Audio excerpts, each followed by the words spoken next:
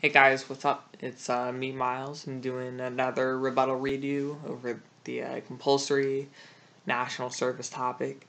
Today went pretty rough. Stuttered a lot, didn't really make the best points, and wasn't efficient with my time. So I'm redoing it. This is yet another take.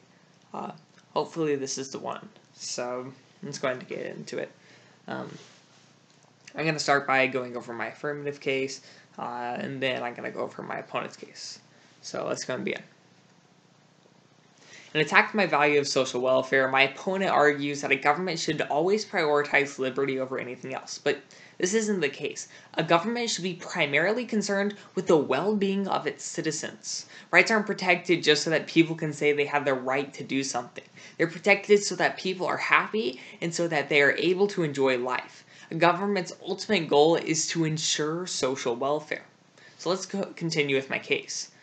So my opponent attacks my value criterion of national participation and my contention on civic engagement together, saying that the mandatory nature of national service prevents people from wanting to engage in society. But Judge, my evidence explicitly states how the compulsory factor of national service is why it's so effective in having people continue to invest in society. It's because these volunteers identify the long-term impact of the work on the community, it helps them to feel as though they have accomplished something, and finally is that it prepares them for careers by having them to work with other people for a common goal. These three factors are why people continue to invest in their community after this compulsory service period. I'd also like to note how my opponent entirely dropped my argument of how compulsory national service redistributes professionals to rural and underserved areas, which is important because it provides people in need with resources that they would otherwise not have. So one of the most notable factors about compulsory national service that I bring up in my second contention is how it increases the amount of people involved in the military and foreign politics. My opponent argues that the more soldiers increases the risk of more casualties, but the impact is actually the opposite.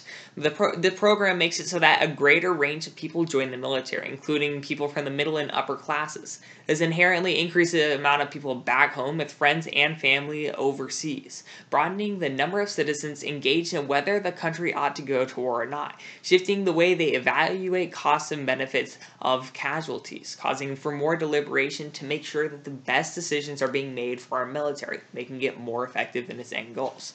And finally, a point which my opponent doesn't really attack is how conscript military would also teach people how to defend themselves, allowing them to protect themselves and their abilities from government and their liberties from government intrusions and people who may tyrannically seek to take the people's rights away.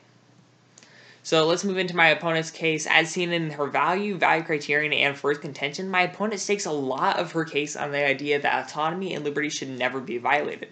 But the purpose of government would say otherwise, because once again, the very reason of why these rights are upheld in our society is because they allow for the betterment of society. We give up some of these rights and privileges so that the government can ensure that our society can be the best that it can be. If this means being required to serve in the military or work as some sort of professional in a needy area, then so be it. Providing communities with resources they need and protecting this nation will always be more important than a temporary suspension to autonomy.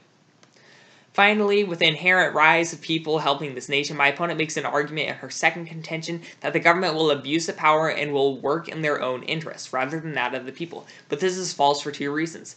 First is that our current military is already being used to protect not only our liberties, but by fighting terrorists like Al-Qaeda or ISIS, but also the liberties of other people. When the draft was used in World War II, for example, this nation put soldiers on the line to fight against the oppression of the Jewish people and dozens of other minorities, making sure that their liberties and their rights were protected.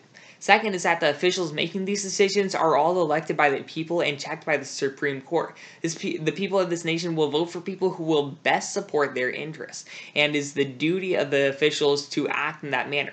Even in the case where an elected leader does make a poor decision, the citizens can elect a new representative or via Congress have the leader impeached. It's because of these reasons that I bring up that I ask once again for a ballot affirmation. Thank you.